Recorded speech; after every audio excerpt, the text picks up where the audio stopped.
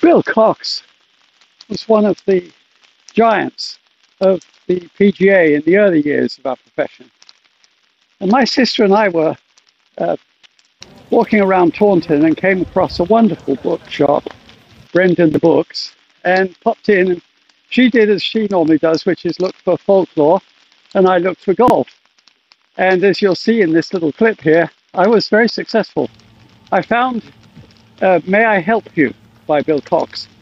And it actually makes me smile because I started videoing on TikTok and inviting people to send me their swings and ask me questions.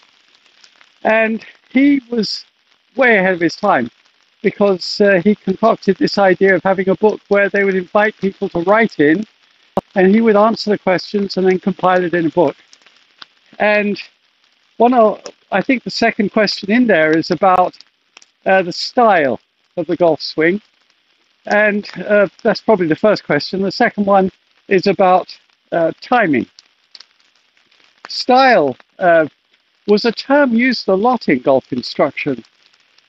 Style as opposed to the swing. And it's interesting that they made that distinction about 100 years ago.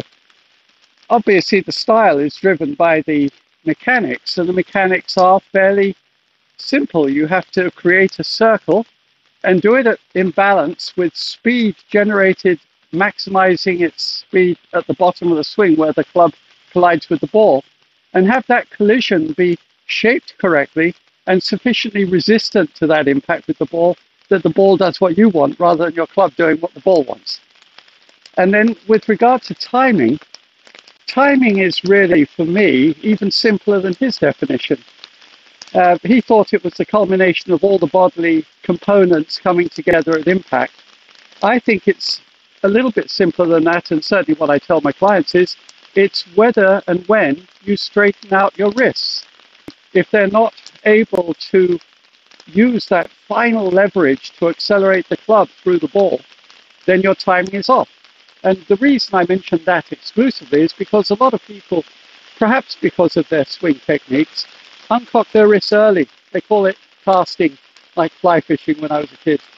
And that means that you've dissipated the power before you get to the ball. So when do you straighten out the wrists? And the answer is just at the last second.